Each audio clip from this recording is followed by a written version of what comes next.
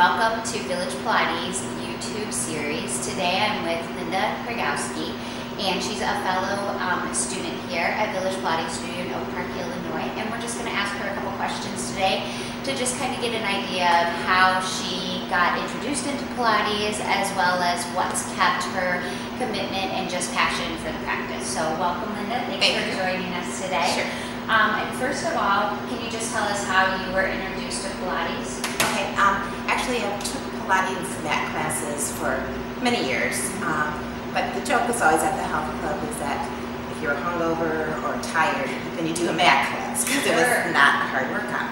And then one time I took a Pilates mat class with an instructor that was working here, and it was a whole other story. It was very intense, and she taught me so much about the parts of my body that needed work.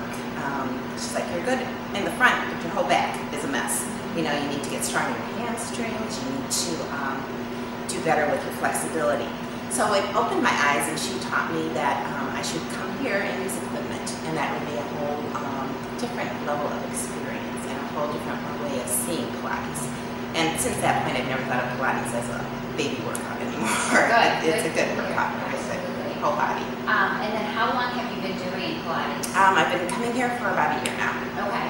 Does that, and then what about your other practice when you first started doing Pilates at the gym? So would you say you've been doing it for about 2 years? Yeah, something like that. You know, off and on. Okay. I really never thought the mat class was all that great other places. This place is the best. The teachers are certified. You have small classes, so it's very individualized attention. People remember what you put out on your evaluation form regarding your body and what you need to work on. And you can't cheat. You can't get away with it because you guys watch us like hawks. So it's like, you know, okay, you know, you're slacking here. You really need to get going and do your whole body into the exercise, which I love. It's a very efficient exercise method where, in fact, you do use your whole body if you're doing it right. Absolutely. Good to hear. And then what's helped you keep your commitment or just that ongoing practice? I think because a lot of things. You see results. You know, people say to me, oh, you lost weight. And I'm like, not really. But, you know, everything's shifted into better spots. Yep. And you feel stronger and more able to function. You know, I always had problems with my knees. My knees don't hurt me anymore. So you get results. And it's fun. And it's educational. I learned things like where my psoas is, where my PC muscle is, where my occiput is. You know, things that I never heard of before. And I really enjoy learning about the body as well. And then also, what would you say your favorite apparatus is, or piece of equipment, or maybe exercise, just to kind of give us a little idea of where you like to be when it comes to being in the studio? I love the chair, which is something I never heard of before. Yeah. I came here, and I like it for a lot of reasons. It works your balance all the time, and as you get older, balance is one of the first things that kind of goes. You know, so you do that. It also helps strengthen the muscles around my knees, so that my knees don't ache. You know, and there's just a lot of different things you can do. You don't get bored. It's not like you're going through ABC every time, you know, and the teachers always give you good imaging and metaphors so that it helps you really do the exercise properly with the right form, so you get the benefit out of it. Absolutely. And then also, can you tell us, would you say that Pilates does help you in day-to-day activities, and if so, can you give me an example? Sure.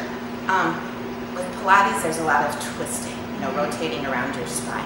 And my favorite thing to do outside of, you know, here is golf. I love to golf. So since I started Pilates, I got my first hole-in-one. Yeah. I'm not saying, yeah, thank you. It's directly attributable, but there's parts of it with the balance and the turning properly, and just the alignment of your spine. All that plays a big part in golf. So that's made my golf game better.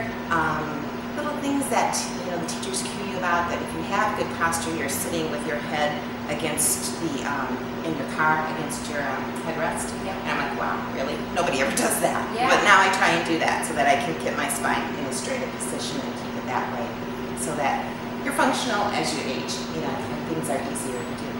So, yeah, Perfect it's very good. example. Yeah.